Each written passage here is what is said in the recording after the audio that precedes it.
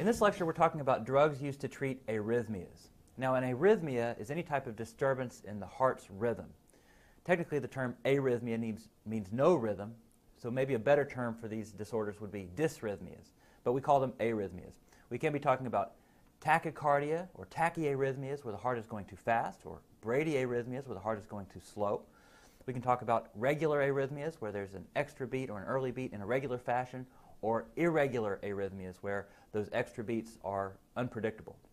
A lot of arrhythmias are completely asymptomatic, but some arrhythmias are symptomatic. Patients will feel palpitations, they'll feel their heart thumping in their chest or racing or skipping. Arrhythmias really become a problem when they decrease cardiac output. Arrhythmias frequently occur secondary to other medical conditions, most notably myocardial infarction. More than 80% of patients with an MI will have some type of arrhythmia, and arrhythmias are a leading cause of mortality for MIs. Arrhythmias can also be caused by thyroid dysfunction and also various electrolyte abnormalities. Now we're going to talk about different classes of antiarrhythmic drugs, and we'll review some basic electrophysiology, and that'll make this all very straightforward. But the four classes of antiarrhythmic drugs we'll talk about are the class 1 drugs, which are sodium channel blockers, class 2 drugs, which are beta blockers, class 3 antiarrhythmics are potassium channel blockers, and class 4 antiarrhythmics are the calcium channel blockers. And we'll also talk about a couple of other drugs which aren't classified using that system, most notably digoxin and adenosine. And there's a mnemonic that can help you remember which channels are being blocked by which class of drugs. The mnemonic is, no bad boy keeps clean. N for no is for sodium, bad boy, BB, is for beta blockers, keeps, K, for potassium, and clean, C, for calcium channel blockers. Let's talk a little bit about cardiac electrophysiology. So we need to talk about the resting potential of myocardial cells. The resting potential is determined by the concentrations of sodium and potassium and calcium and chloride in and outside of the cell. The cardiac cell membranes are generally pretty permeable to potassium, which is much higher concentration inside the cell than outside. And so the resting potential of the cell is determined primarily by the potassium concentration. And that resting potential, based entirely on potassium, is about minus 75 millivolts. Some textbooks say it's minus 80 or minus 85, but about minus 75 or minus 80. The exact number is not important, but it's in that ballpark. Now, if the cell membrane was freely permeable to sodium, and just sodium, the resting potential would be much higher because there's more sodium outside the cell than inside the cell. And that resting potential would be about positive 55 millivolts. And if the membrane was freely permeable to calcium alone, the potential would be about positive 20 millivolts, so higher than it is with potassium, but lower than it would be with sodium. These channels are voltage gated, which means they open at preset voltages. And there are 3 states: resting, open, and inactive. And it's conformational changes in the channel that allow these 3 states to exist. In the open state, ions can move through freely down their concentration gradient, and this is usually a very transient process.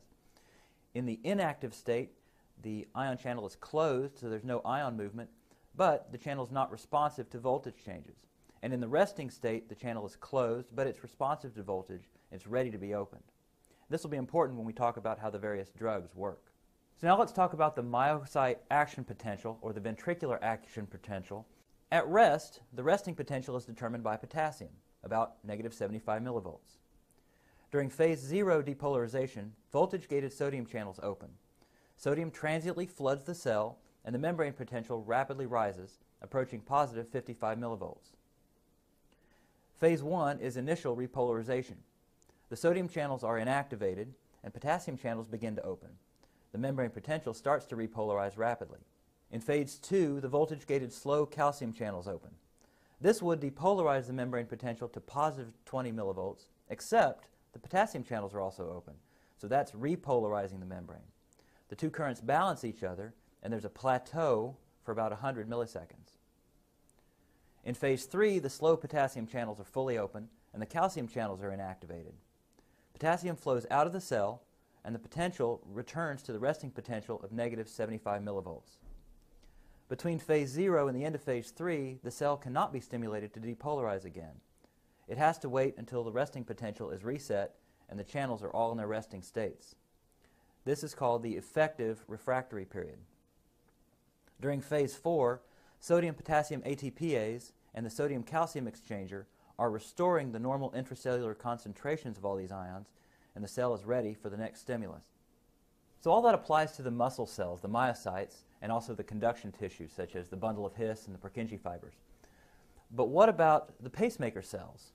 The heart contains specialized cells that exhibit automaticity. That is, they can intrinsically generate rhythmic action potentials in the absence of external stimuli. This applies to primarily the SA node and the AV node. I want you to note the differences in the action potential in the pacemaker tissue. At rest, phase 4, the resting potential is around negative 75 millivolts, but it doesn't stay there. There's a gradual increase in sodium conductance, which causes a slow diastolic depolarization. Eventually, the potential reaches some threshold which opens voltage-gated calcium channels. As calcium enters the cell depolarizes. These pacemaker cells don't have rapid voltage-gated sodium channels, so the depolarization occurs a little more slowly and a little less steeply. This results in slow conduction velocity. In the AV node, this prolongs conduction from the atria to the ventricles. There's no plateau in phase 2, and in phase 3, the calcium channels are inactivated and potassium channels open, which repolarizes the membrane. So let's talk about some different arrhythmias and what causes arrhythmias. Most arrhythmias arise either from abnormal automaticity or from a defect in impulse conduction. So talking about abnormal automaticity, the SA node fires faster than other cells that exhibit automaticity, and so it sets the pace. It's the pacemaker. And the other cells are depolarized by the SA node's impulse, so they don't have a chance to generate their own action potentials. But if there's damage to those myocardial cells from hypoxia or from potassium imbalance, those other cells can become more excitable, and they can generate faster action potentials and faster paces than the SA node. And in that case, the cells may remain partially depolarized, and they can reach their firing threshold earlier than the normal cells would. So a lot of drugs will suppress automaticity by blocking the sodium channels or blocking calcium channels to reduce the ratio of these ions to potassium. And this decreases the slope of the phase 4 diastolic depolarization in that automatic tissue, in the pacemaker tissue, or it can raise the threshold of discharge to a less negative voltage. So it's harder for the cells to reach that threshold and cause depolarization. And this prolongs the effective refractory period, and it slows the heart rate. Another type of arrhythmia can be caused by abnormalities in impulse conduction. If there's myocardial injury, such as scar tissue that develops after an MI, for instance, you can have an unidirectional block in the conduction pathway so that the conductive signal can re-enter that blocked tissue retrograde, like through the back door, and cause an extra beat or an irregular rhythm. If the injury causes cells in a certain area to have a prolonged refractory period, you can have an abnormal conduction pathway. And this re-entry is a very common cause of arrhythmias, and it can occur at any level of the cardiac conduction system. Various drugs that affect conduction abnormalities will prevent re-entry by slowing conduction or by increasing the refractory period of the non-injured cells so that you convert that unidirectional block to a bidirectional block. So that's enough background. Let's start talking about some individual drugs that are used to treat arrhythmia. But first, I want to give you one quick word of caution. There are a lot of drugs out there that can affect the heart rhythm, but very few of them are actually proven to be beneficial. A few of those to mention are lidocaine, which is proven to be very beneficial in acutely terminating ventricular tachycardia, or VTAC. And then also adenosine and verapamil are proven to treat supraventricular tachycardia, or SVT. But a lot of the other drugs we're going to talk about have never been proven to be beneficial in long-term studies. And a lot of these drugs, although they're used to treat arrhythmias, actually have what we call pro-arrhythmic effects. They can actually cause arrhythmias. So it's potentially dangerous to use some of these drugs. You need to be very cautious and very careful when using them. Now remember, we talked about 4 different classes of drugs. Class 1, 2, 3, and 4. Remember the mnemonic, no bad boy keeps clean. But many of these drugs don't fit neatly into one class or another. They have overlapping effects, as we'll see. They can affect multiple ion channels. So starting with the Class 1 antiarrhythmic drugs. Remember that mnemonic, no bad boy keeps clean. The N is for no, That's for sodium. So these are sodium channel blockers. These drugs act by blocking voltage-gated sodium channels. They act very much like local anesthetics, like lidocaine. The blockage of these sodium channels causes a decreased slope of phase 0 in the action potential, and they generally cause a decreased excitability and decreased conduction velocity in the tissue. These drugs bind more rapidly to open sodium channels or inactive sodium channels, but not resting sodium channels. So they're going to mainly affect tissue that are frequently depolarizing. So that's very useful. That's called use dependence or state dependence. And that means these drugs are going to act on parts of the heart that are firing more rapidly, parts of the heart that are generating more arrhythmia.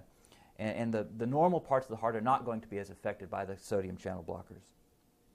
Now, in general, use of sodium channel blockers is declining because they are potentially proarrhythmic and there are safer drugs in other classes. They're potentially proarrhythmic, especially in patients who have reduced ventricular function or patients with ischemic heart disease. We already said that a lot of these patients with arrhythmias have had ischemic heart disease, they've had MIs, so giving drugs that are potentially dangerous to those patients is really dangerous stuff. So the class 1 antiarrhythmics are subdivided into 3 groups according to their effects on the duration of the action potential. They can also be differentiated by the speed of dissociation from the sodium channel. Class 1A drugs decrease the slope of phase 0, but they also have some class 3 activity, which means they block potassium channels, and this prolongs the action potential and prolongs the refractory period. Overall, conduction is slowed and the QRS is widened. Class 1A drugs have an intermediate speed of dissociation from sodium channels. These drugs are not very commonly used anymore. Class 1B drugs shorten the action potential by shortening phase 3 repolarization. They have little effect on the rate of depolarization, and they rapidly dissociate from sodium channels.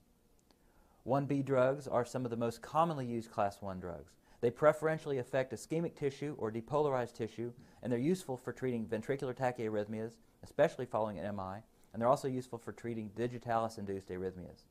Class 1C drugs have no effect at all on the duration of the action potential or the refractory period. They slow conduction by slowing phase 0 depolarization, and they're slow to dissociate from sodium channels. Now, the class 1C drugs are not frequently used. Their proarrhythmic potential is very pronounced. They're used as a last resort for patients with refractory ventricular tachycardia or intractable supraventricular tachycardia. And they're generally contraindicated following an MI because of their proarrhythmic qualities. So you can remember 1C, C is for contraindicated following an MI, and 1B, B is for best following an MI. So how do you remember which of these drugs fall into which class, class 1A, 1B, and 1C?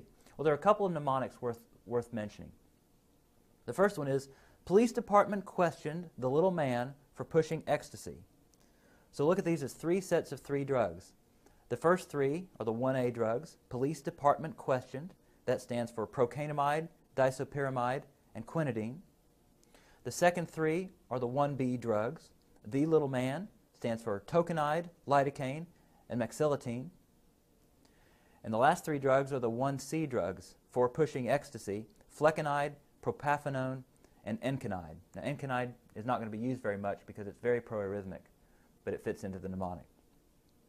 Another mnemonic we use is double quarter pounder, lettuce, tomato, mayo, fries please. There's one more thing to mention before we look at individual class 1 drugs, and that is the issue of QT prolongation.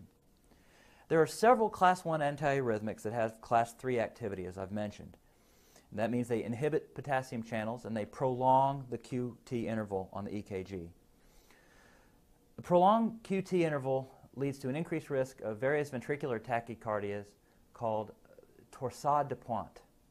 This is a potentially life-threatening arrhythmia where you have an alternating amplitude of the tachycardic waves, the VTAC waves. So there'll be a small amplitude, then a large amplitude, and it looks like you've taken a ribbon of crepe paper and kind of twisted it. And torsade de pointe means twisting around the points. Most QT prolongation is induced by various drugs. It's a little daunting to look at this list, but let me break it down this way for you. First, you have erythromycin and clarithromycin. Those are both macrolide antibiotics. Pentamidine is another antibiotic. Moxifloxacin and levofloxacin are both quinolone antibiotics. You've got imipramine, desipramine, and amitriptyline, which are all tricyclic antidepressants. got doxepin, which is used for anxiety. And then you've got a large list of antipsychotics: thioridazine, mesoridazine, haloperidol, risperidone, ziprasidone, and quetiapine. So you have to kind of be aware of these drugs and the fact that they may prolong the QT interval, and you want to be especially careful if you're using more than one drug that can prolong the QT interval. You know, if you use 2 or 3 drugs, you're really going to prolong the QT interval, and you may really increase the risk of torsades. And anytime you're going to put a patient on an antiarrhythmic, you need to look at the other drugs that they're taking and see if they're taking anything that's going to prolong the QT interval further. You should also be aware that azole antifungal drugs, including fluconazole and itraconazole, can inhibit drug metabolism, and they can increase the drug levels of a lot of different drugs, especially some of these drugs, and that can further prolong the QT interval. So be aware of that. Now let's pause for a moment and review the material that was just covered. Before we do that, if you haven't already done so, this might be a good time to read your pharmacology text that corresponds to the material that was just discussed. Then together we'll go through the quick review in the study guide. Hello! Don't mind that. That's my new neighbor, Cal. He's fixing up his old motorcycle. You know, I used to date bad boys like that. The sound of it still gets my heart aflutter. Anyway, stay focused. Where was I? Oh. What are the classes of antiarrhythmics?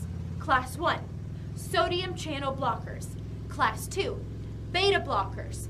Class 3, potassium channel blockers. And Class 4, calcium channel blockers. Well, no bad boy keeps clean. No, they don't, do they? I mean, I'm just gonna go say hello. We're neighbors anyway. Hi, I'm Dr. Chris Lewis, one of the chief educators here at Doctors in Training. It's time for your quick review number 1. Let's get started. How is cardiac muscle contraction different from skeletal muscle contraction? Well, in cardiac muscle, the action potential has a plateau, and this is due to calcium influx. Now, the cardiac nodal cells spontaneously depolarize, and then cardiac myocytes are electrically coupled to each other by gap junctions. Next question.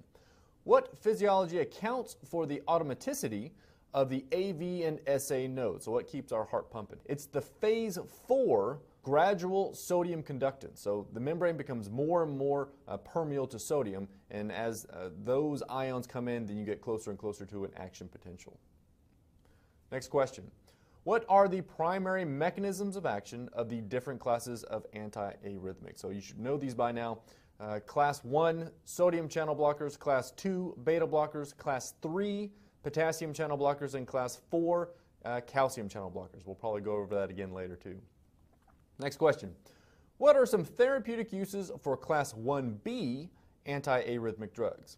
So first we have acute ventricular tachyarrhythmias. So especially remember post-MI. So the Class 1B are best for post-MI. And then digitalis-induced arrhythmias as well, good for 1B. Next question. Prolonged QT intervals can increase the risk of torsades de pointe. What is torsades? So we gave you the illustration of taking some paper or strips of paper and just kind of twisting it, because literally it means twisting of the points. So you see this ventricular tachycardia that is characterized by shifting of the sinusoidal waveforms on the EKG. And this can ultimately progress to ventricular fibrillation, and that's why we don't like it. Next question. A 62-year-old male is recovering from a myocardial infarction. If he developed an arrhythmia, which subclass 1 antiarrhythmic would you want to avoid? So we went over this during the lecture. Remember, it's the Class 1C are contraindicated post-MI. And what did we just talk about before, which is a good one to use? The Class 1B. So 1B, better choice. Class C, contraindicated. Next question. A 33-year-old female who is taking an antibiotic for a UTI presents with a flutter in her chest. Her EKG shows torsades de pointe. Which antibiotic is she likely taking that could prolong her QT interval and predispose her to this condition? So we went through a list of drugs. She's on an antibiotic for a UTI. A common one that we use are the fluoroquinolones, and more specifically Levaquin. So she might be taking that medication, which might prolong her QT interval and lead to this problem. Let's very, very quickly go over the other medications. What other antibiotics? Remember the macrolide antibiotics. We don't generally use those for UTIs. pentamidine, tricyclic antidepressants, doxepin, antipsychotics as well, the whole list of the antipsychotics. So remember those medications, they prolong that QT interval. All right, so that's going to conclude our quick review number 1. Let's get back to the lecture. So now we're finally ready to talk about some specific Class 1 drugs. You probably want to pay more attention to the adverse effects of these drugs than you do when to use them, because it's a little bit of an art rather than a pure science about when you're going to use these various drugs. So kind of focus on the big picture, pay attention to the adverse effect profile, because that is something you're likely to be tested on. So the first Class 1A drug to talk about is quinidine. This is sort of the prototype Class 1A drug. It's a sodium channel blocker, so it's going to bind to the sodium channels and prevent sodium from coming into the cell, and then that way it's going to slow the rapid upstroke of phase 0 depolarization. That's primarily what it does in the myocyte. In the pacemaker cells, it's going to decrease the slope of the phase 4 spontaneous depolarization. Remember, that was caused by an increasing sodium conductance. So in the pacemaker cells, it's going to slow that down a little bit. And quinidine also inhibits potassium channels, so it has some Class 3 activity. Now, quinidine is not used much anymore. Calcium channel blockers are becoming more widely used because quinidine has a lot of toxicity, which we'll mention briefly. Quinidine has historically been used for a wide variety of arrhythmias, including atrial arrhythmias, AV junctional arrhythmias, and ventricular tachyarrhythmias. It's also been used to maintain sinus rhythm after cardioversion of atrial flutter or atrial fibrillation. That's where you put the electrodes on the patient's chest and you shock the heart back into a normal rhythm, and then you put them on quinidine to preserve that normal rhythm and prevent them from going back into their atrial fibrillation. And sometimes quinidine has been used to prevent ventricular tachycardia. In terms of pharmacokinetics, quinidine is rapidly absorbed after oral administration, and it's extensively metabolized by cytochrome P450 enzymes, and that forms active metabolites. Now remember, there was a mnemonic device used to help you remember which drugs are inducers of cytochrome P450. That mnemonic is BCG PQRS, which stands for barbiturates, carbamazepine, griseofulvin, phenytoin, quinidine, there it is, rifampin, and St. John's wort.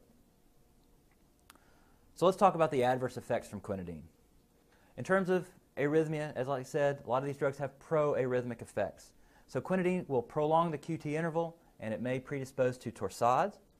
Quinidine can also cause SA node and AV node block, and it sometimes can cause asystole.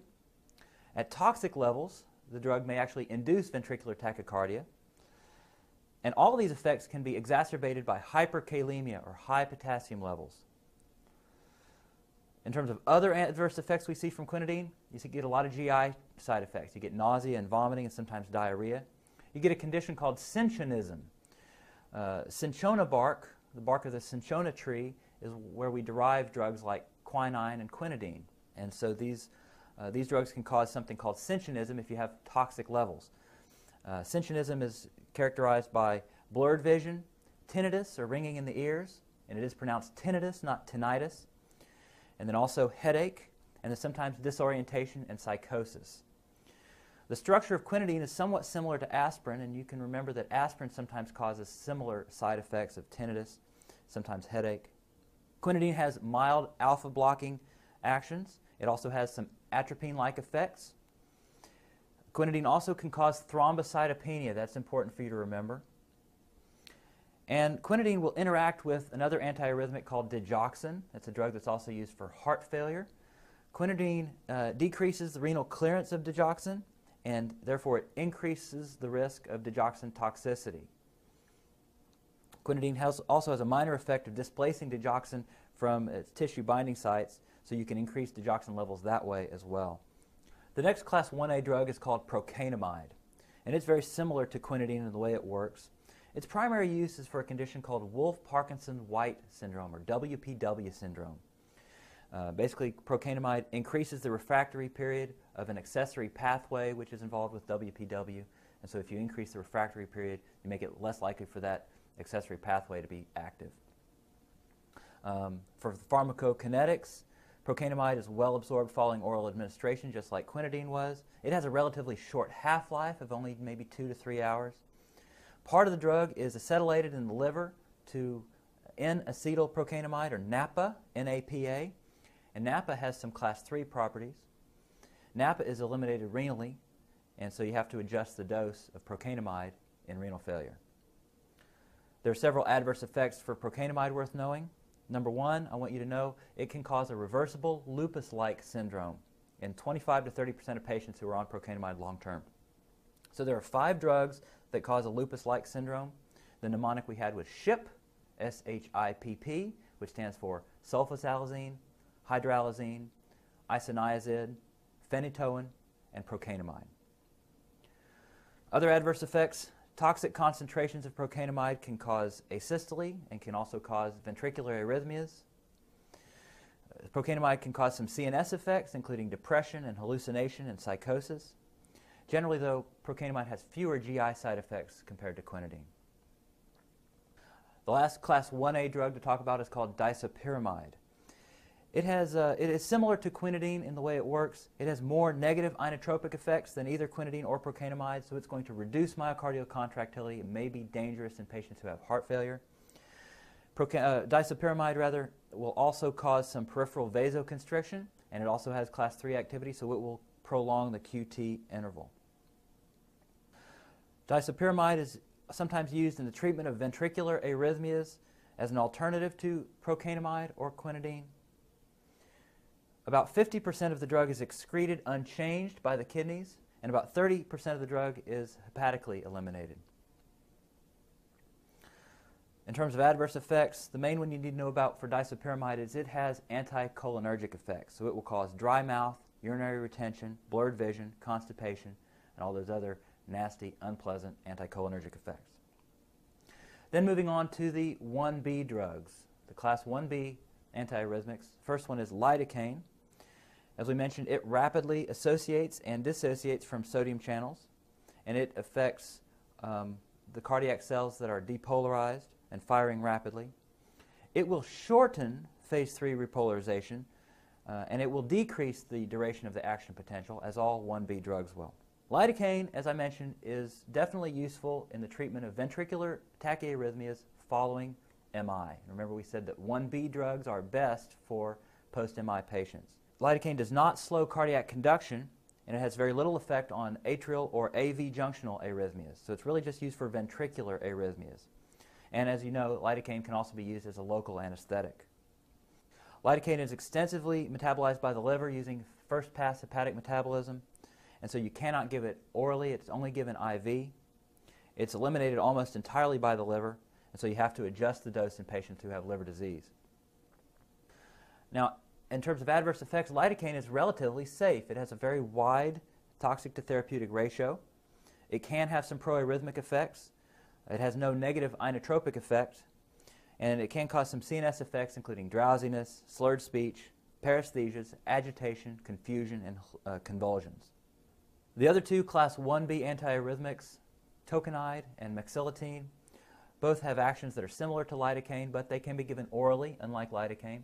So these are typically given to prevent ventricular arrhythmias following an MI, especially mexiletine.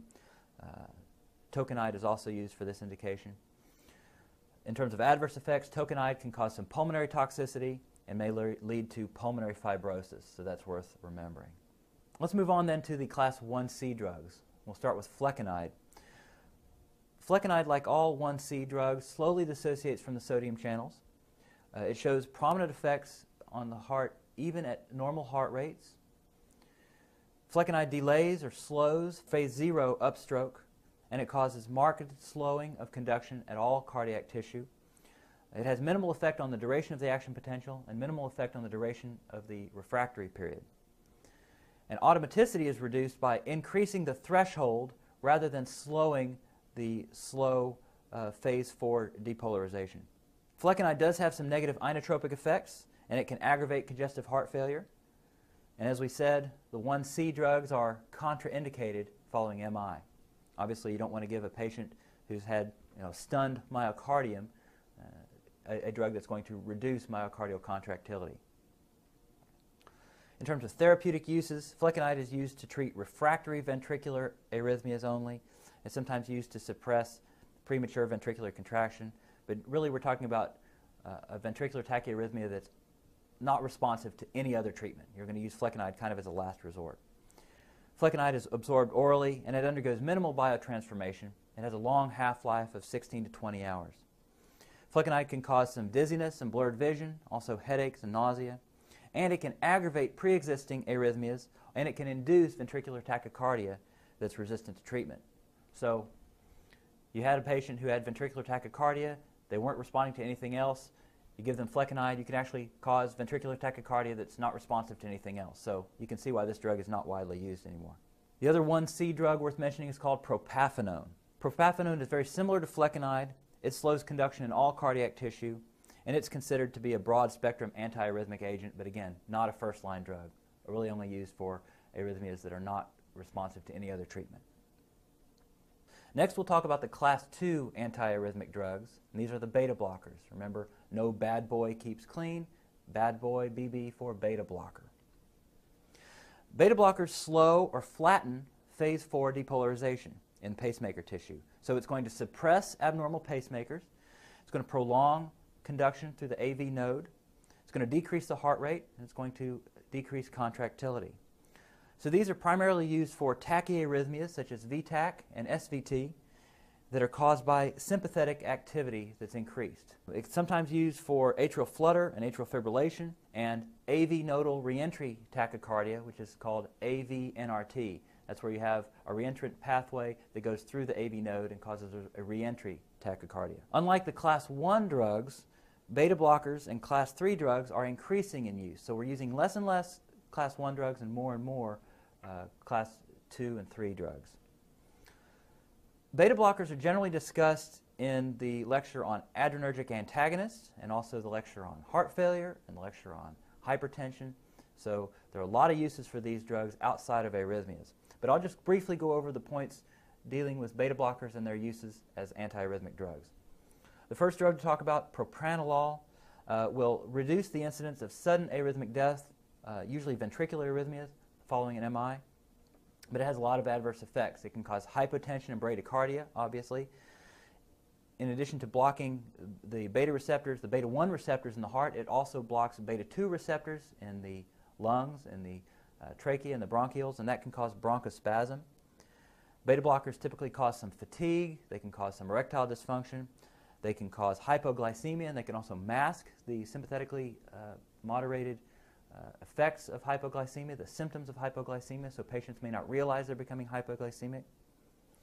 And beta blockers can also cause some dyslipidemia. They can lower HDL and they can raise triglycerides.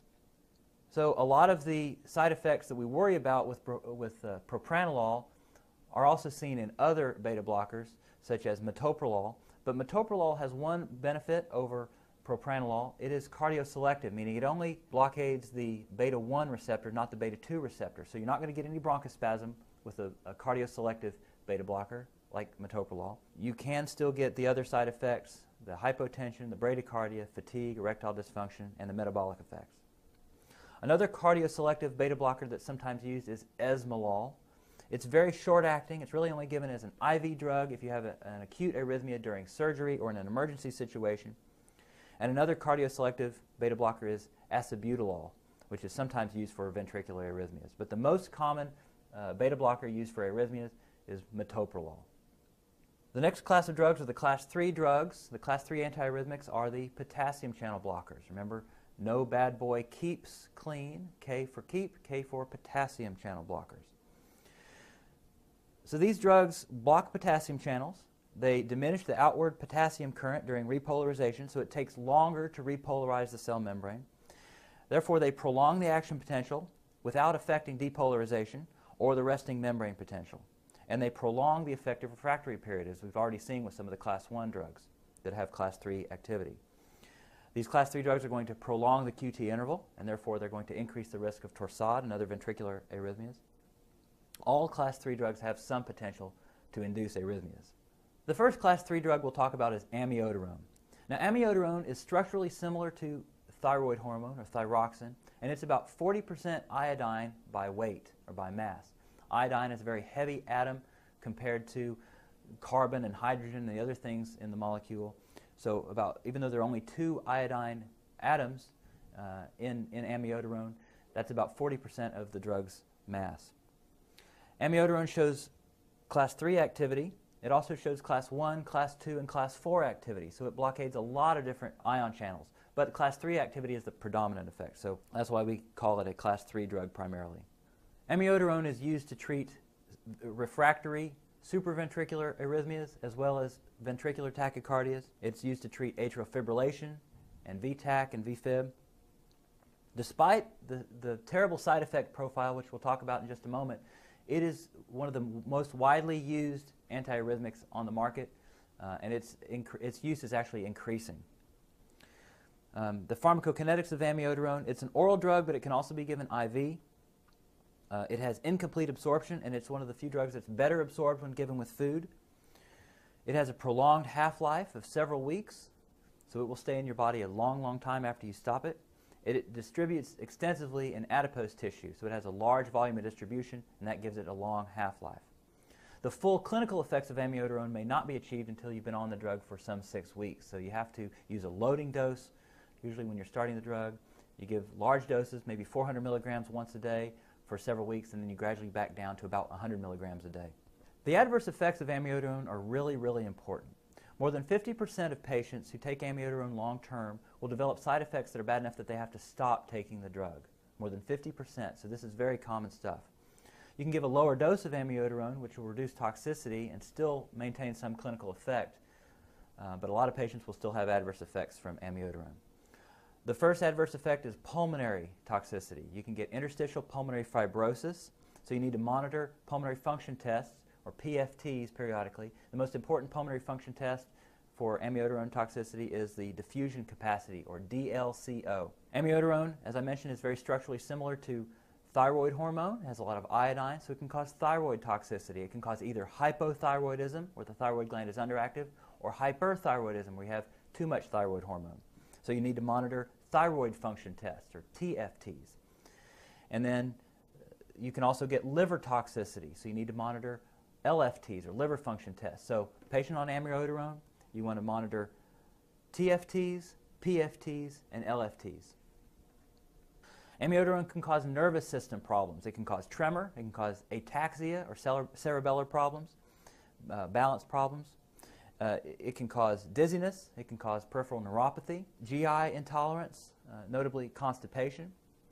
It can cause deposits in the cornea of the eye. It can cause skin problems. It can cause photosensitivity or light sensitivity. And you can also cause a blue skin discoloration due to the iodine from the drug being deposited in the skin. Now, there are 3 common drugs that cause photosensitivity, photodermatitis. The 3 drugs are sulfonamides, or sulfa drugs, amiodarone, and tetracycline. So there's a quick mnemonic, ISAT for a photo, SAT, SAT stands for sulfonamides, amiodarone, and tetracycline. Another class 3 drug that's not found in Lippincott that's relatively new, it was just approved in 2009, is called dronedarone. It's structurally very similar to amiodarone, but it doesn't have iodine in it, so you don't get a lot of the toxicity from amiodarone. Dronedarone is less lipophilic, so there's less neurotoxicity, so it's a better drug on a lot of fronts in terms of adverse effects. It's a class 3 drug. It blocks potassium channels. It's approved to treat atrial fibrillation and atrial flutter, but it hasn't been proven to reduce deaths from these arrhythmias. Generally, dronedarone is less effective than amiodarone, but it's also less toxic, so it may be worth the trade-off. In terms of adverse effects, like amiodarone, it can cause some GI intolerance. Rarely it can cause some photosensitivity, but because you don't have the iodine, you don't get the thyroid toxicity, you don't get the blue skin discoloration. There's no reported pulmonary toxicity. There are very rare reports of severe liver injury, although overall this is much less frequent than we've seen with amiodarone. Dronedarone is contraindicated in patients with congestive heart failure or patients who have had a recent congestive heart failure exacerbation. So that's a black box warning. That's the strongest warning that the FDA can put on a drug without taking it off the market. So no dronedarone for patients with congestive heart failure. The next drug is sotalol. It's also a class 3 antiarrhythmic, so it's going to block the potassium channels. It's going to block the rapid outward potassium current, which is called the delayed rectifier current, and that's going to prolong repolarization. Sotalol, as you might guess from the name, also has potent beta blocker activity. Beta blockers such as sotalol are used long-term to reduce mortality associated with MI, and they're used to suppress ectopy and reduce myocardial oxygen demand. Sotalol has strong antifibrillatory effects, particularly in ischemic myocardium. So sotalol has a low rate of adverse effects. It has the lowest rate of adverse effects of all antiarrhythmic drugs, but it can prolong the QT interval, and it can cause torsades in 3 to 4% of patients. Another class 3 agent is dofetilide. This is not widely used. It can only be prescribed by a physician who goes through specific training because of its potential proarrhythmic effects. It is sometimes used to treat atrial fibrillation and atrial flutter. It's only used as an inpatient, so only in hospitalized patients. It is about 80% excreted by the kidneys unchanged, and you have to adjust the dose in renal failure. And the adverse effects, it promotes torsade de pointe like all class 3 antiarrhythmics. Another class 3 antiarrhythmic drug not in Lippincott is beryllium. It has some potassium channel blocking properties. Beryllium is also known to block the release of norepinephrine, so it's a sympatholytic drug. Beryllium is sometimes used as an IV drug in the emergency management of ventricular tachycardia or ventricular fibrillation, but it has to be used with caution because it can cause some hypotension. It used to be part of the ACLS code protocol for the treatment of VTAC and VFib, but that's no longer the case. Now let's pause for a moment and review the material that was just covered. Before we do that, if you haven't already done so, this might be a good time to read your pharmacology text that corresponds to the material that was just discussed. Then together we'll go through the quick review in the study guide.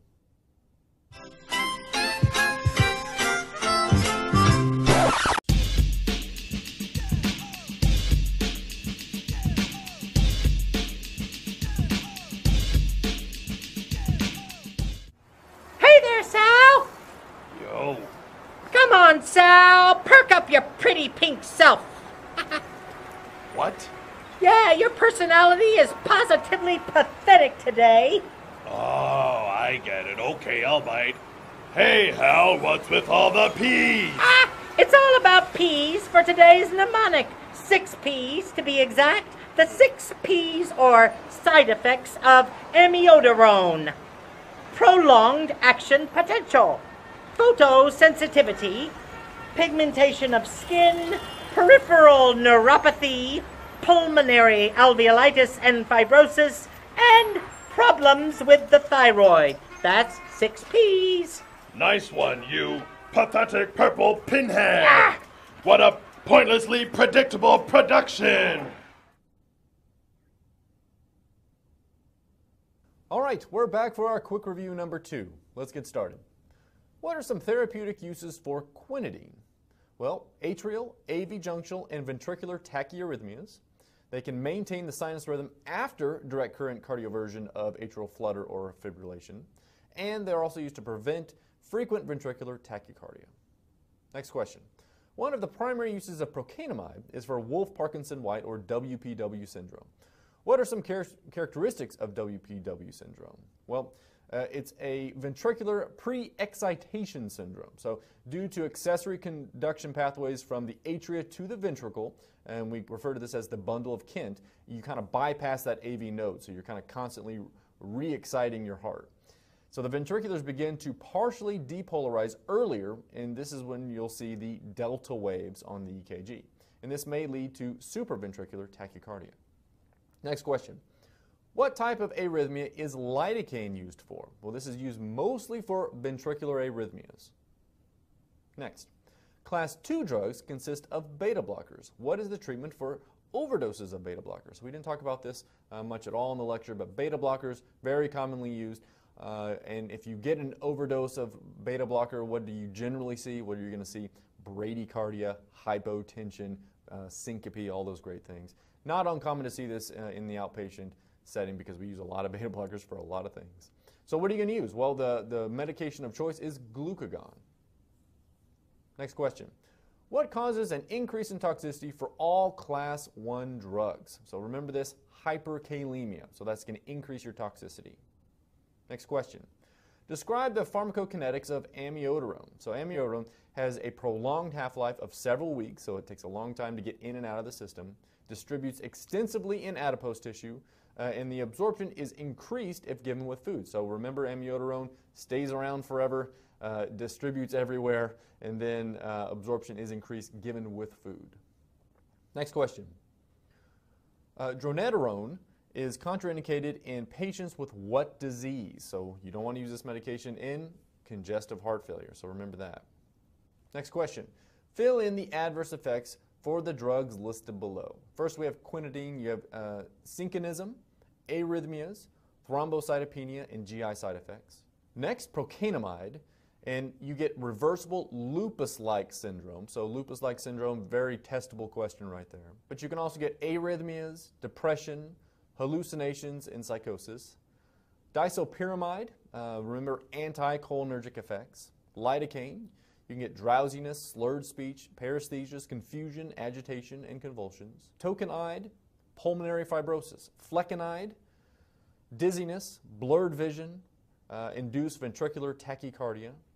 Propranolol, hypotension, bradycardia, bronchospasms, remember this also affects your beta 2, erectile dysfunction, hypoglycemia, and dyslipidemia. And amiodarone, this is also a very testable one that you'll see on tests often. Interstitial pulmonary fibrosis, thyroid and liver toxicity, constipation, corneal deposits, photosensitivity, and blue skin discoloration. All right, so that's going to conclude this quick review. Let's get back to the lecture. So the last group of drugs we'll talk about are the class 4 antiarrhythmic drugs. Remember, no bad boy keeps clean. C for clean stands for calcium channel blockers. Calcium channel blockers decrease the inward current carried by calcium, and that results in a decreased rate of phase 4 spontaneous depolarization in the pacemaker tissue, so this will slow the heart rate. Now there are two types of calcium channels. There's voltage-gated calcium channels and receptor-operated calcium channels. Calcium channel blockers primarily act on the voltage-gated channels. They bind only to open, depolarized channels, so they prevent repolarization until the drug dissociates from the channel. These drugs show use dependence. They block effectively the heart tissue that is rapidly depolarizing, and they don't have as much effect in a normally paced heart because the calcium channels in the normally paced heart have time to repolarize, and the bound drug dissociates from the channel before the next conduction pulse comes along. So in terms of antiarrhythmic uses, calcium channel blockers are primarily used for atrial arrhythmias. They're used to reduce the ventricular rate in atrial fibrillation. They're used for rate control, not to maintain normal sinus rhythm. And they can also be used to treat AV-NRT, or that AV nodal reentry tachycardia. Calcium channel blockers can also be used to treat hypertension. They can be used to treat angina. They can be used to prevent migraines and other headache syndromes such as cluster headaches. And they can be used to treat vasospastic disorders such as Raynaud's phenomenon. These are primarily oral drugs, although diltiazem is sometimes given in the hospital as an IV drug for acute atrial fibrillation to slow the heart rate down. Verapamil is extensively metabolized by the liver, and so you have to use caution in patients with liver disease. In terms of adverse effects, these drugs are negative inotropes. They will reduce myocardial contractility, and they are contraindicated in congestive heart failure because of that. They cause some hypotension, and the non-dihydropyridines, the ones we're talking about, will cause bradycardia. Calcium channel blockers can also cause edema, and rarely they can cause some gingival hyperplasia or hyperplasia of the gum tissue. Especially verapamil can do this. So let's talk briefly about a couple of other drugs which are sometimes used for arrhythmias, but they're not classified as class 1, 2, 3, or 4 drugs. The first drug I want to talk about is digoxin. It's discussed in detail in the lecture on heart failure drugs because it's primarily a positive inotrope used for heart failure. It inhibits sodium-potassium ATPase, which is responsible for reestablishing the normal electrolyte balance of the heart cells, and therefore it is going to shorten the refractory period of the myocardial cells, and it will prolong the refractive period and diminish conduction velocity in the SA node and the AV node. In terms of therapeutic uses, it's sometimes used to control the ventricular response in patients with rapid ventricular response from atrial fibrillation and atrial flutter. This is a less common use than it used to be. It's much more common now to use a beta blocker or a calcium channel blocker for this. As I mentioned, it's also used to treat congestive heart failure. I'm talking about the pharmacokinetics of digoxin. It has a long half-life, about 36 hours, so it's going to stay in the body for a long, long time. It has a large volume of distribution, so you have to use loading doses in the hospital to get the plasma levels up to a therapeutic dose quickly. And digoxin is renally excreted, so you have to adjust the dose in patients with renal failure. As I already mentioned, there's a drug, an antiarrhythmic drug, that will reduce the renal excretion of digoxin. You remember what that drug was? Quinidine. So if you have a patient who's on digoxin, you're switching over to quinidine, remember that digoxin has a long half-life, so it's going to stay in the body a long time. So even if you stop digoxin right away and switch them to quinidine, quinidine is going to slow the renal excretion of the digoxin that's already in the body. So you have an increased risk of digoxin toxicity during that time period. Digoxin has a relatively narrow therapeutic index, so it has a lot of potential for adverse effects. There's a very small difference between the therapeutic dose and the toxic dose. Most of its adverse effects are cardiac. It can cause slowing of the atrioventricular conduction associated with atrial arrhythmias. It causes ventricular ectopy and may result in ventricular tachycardia or ventricular fibrillation. Hypokalemia or low potassium will definitely predispose to digoxin arrhythmias. Digoxin is typically, even in non-toxic doses, is associated with specific EKG changes which are worth knowing. It can cause narrowing of the P wave, prolongation of the PR interval, narrowing of the QRS complex, and narrowing of the QT interval. So unlike a lot of the drugs which prolong the QT interval, digoxin can actually narrow the QT interval. Digoxin can cause some extra cardiac side effects. It can cause GI side effects, nausea, vomiting, anorexia. It can also cause some vision disturbances. It can cause yellow or green discoloration of the vision, especially when you're looking at bright lights.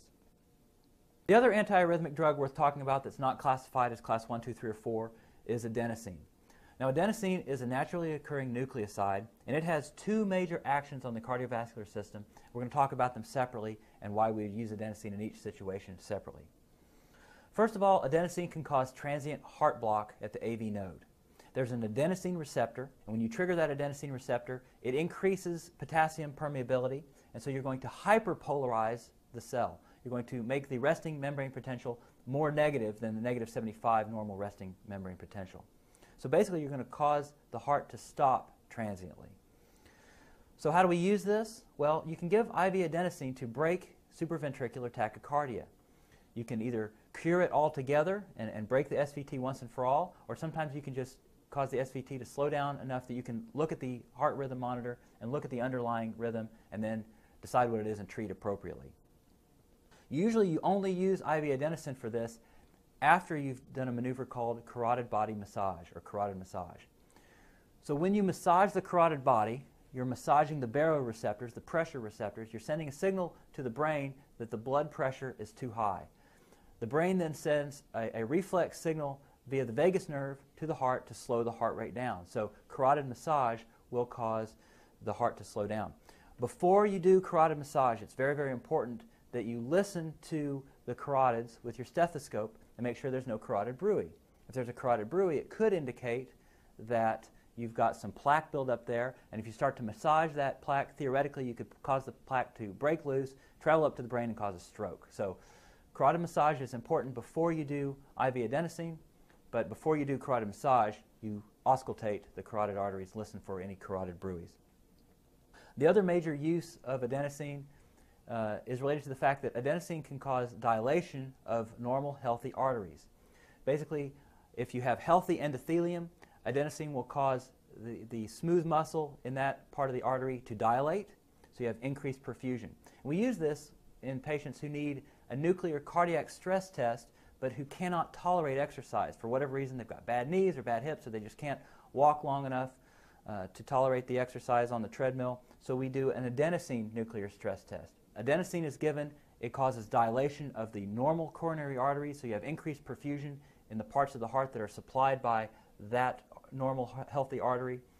In areas of the coronary arteries where you have a fixed obstruction, you have some coronary disease or some atherosclerosis, you're not going to be able to dilate those portions of the artery, so the downstream myocardium will not show increased perfusion, and you can see that on the nuclear scan. The pharmacokinetics of adenosine, it is metabolized by enzymes that are found in the vessel walls. So it has an extremely short half-life. It is only in the body for maybe 30 seconds, and then it's completely cleared from the plasma. So any antiarrhythmic effect of adenosine is very short-lived. You can block the effects of adenosine by giving theophylline. So if you have a patient who comes in with asthma or COPD and they happen to be on theophylline, they've got SVT, you can't give adenosine. It's not going to work because the theophylline is going to block that effect. Adenosine has relatively low toxicity because it's only in the body for a few seconds. But during those few seconds, patients feel really terrible while they're on it. It causes transient flushing. It causes chest pain. It causes hypotension. Patients say it's really uncomfortable. So if you've got a patient who comes in with SVT, you tried your carotid massage and that didn't work, you're going to give them IV adenosine. You want to warn them. You can say, this is going to feel terrible for just a few seconds. You're going to have chest pain. You're going to feel flushed. You're going to feel awful, but it'll go away in 15 or 20 seconds. If you warn patients of that, it'll generally be well tolerated. The other thing you want to do before you give IV adenosine is turn down the sound on your cardiac monitor, because if a patient hears the flat line, they're going to panic, and rightfully so. You know that it's only going to be a temporary flat line. A couple of other quick drugs to talk about, and I hesitate to call them drugs. One of them is magnesium. We know that hypomagnesemia or low magnesium can trigger some arrhythmias, so we can give IV magnesium to correct the magnesium depletion and correct the arrhythmia. This is especially true for torsades and digitalis-induced arrhythmias. We know also that IV magnesium can treat arrhythmias even if you have a normal magnesium level. We don't really know why, but we know that magnesium has some influence on the sodium-potassium ATPase enzyme. It also has some influence on sodium channels and potassium channels and calcium channels. So sometimes giving IV magnesium can be beneficial even if you have a normal magnesium level. And then finally, sometimes we give IV potassium as an antiarrhythmic. Hypokalemia is a cause of arrhythmias in a lot of situations. Ectopic pacemakers are much more likely to be active if you have hypokalemia. So we treat with IV potassium in order to correct this deficiency and therefore stabilize the membrane potential. Now let's pause for a moment and review the material that was just covered. Before we do that, if you haven't already done so, this might be a good time to read your pharmacology text that corresponds to the material that was just discussed. Then together we'll go through the quick review in the study guide.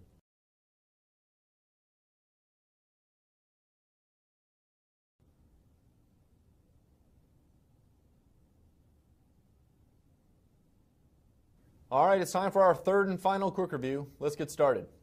What is the mechanism of action for class 4 drugs? Well, primarily they affect the AV nodal cells, so you'll get decreased conduction of the velocity, and you'll increase the ERP, or the effective refractory period, and the PR interval.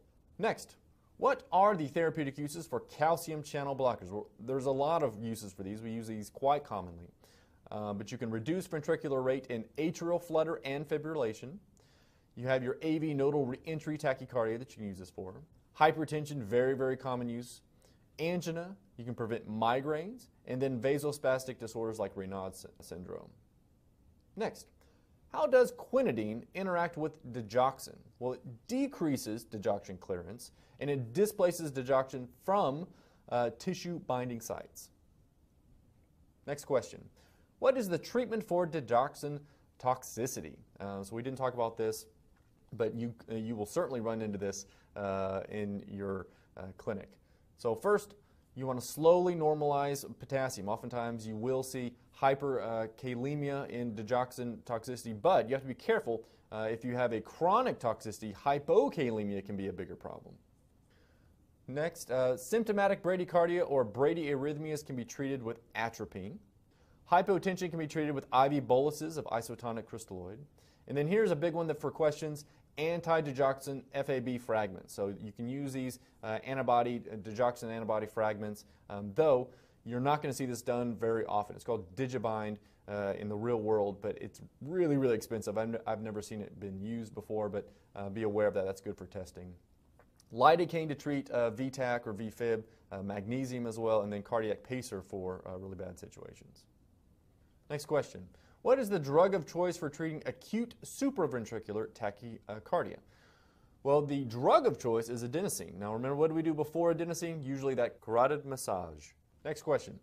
A 67-year-old male presents to the ER with chest pain and shortness of breath. He has a history of COPD and coronary artery disease. You order an EKG which shows SVT or supraventricular tachycardia. After ruling out any carotid bruits, you start massaging the carotids, but with no success. Then you administer adenosine to treat the SVT, but it does not work. What medication could be blocking the effects of adenosine?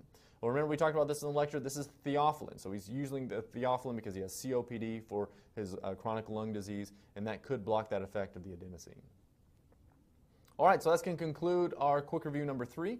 Next is our end of session quiz. So I want you to stop the video. I want you to answer all the questions as best you can on the end of session quiz, and then restart the video and we'll go over the answers together.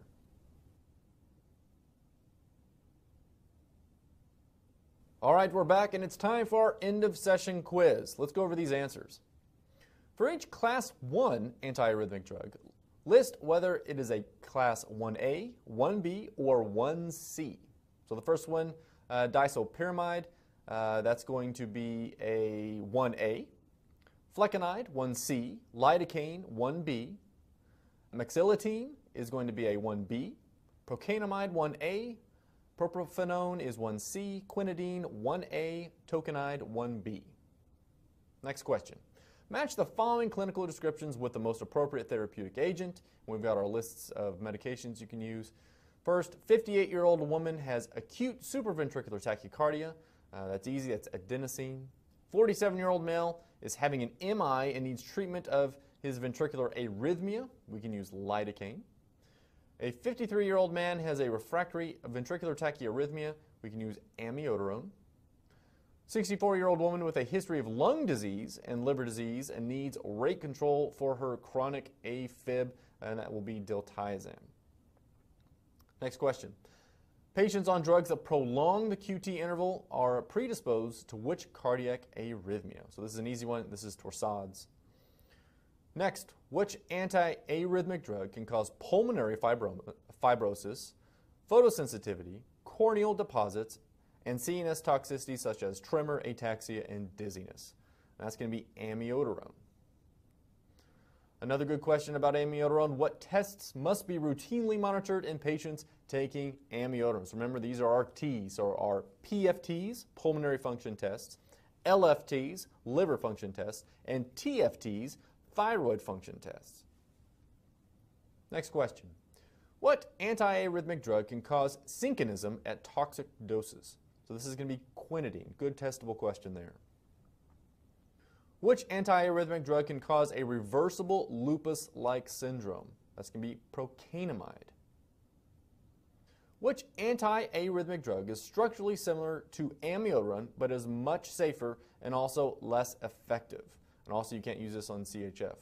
Remember, that's going to be dronedarone. Next question. What adverse effects should you warn patients about before giving IV adenosine? Well, they're going to feel awful. They're going to get transient flushing. They're going to get chest pain and hypotension. I've had many, many patients come back from their adenosine stress test saying, I will never do that again. I thought I was dying. So it is a big deal, so really warn them. Next question.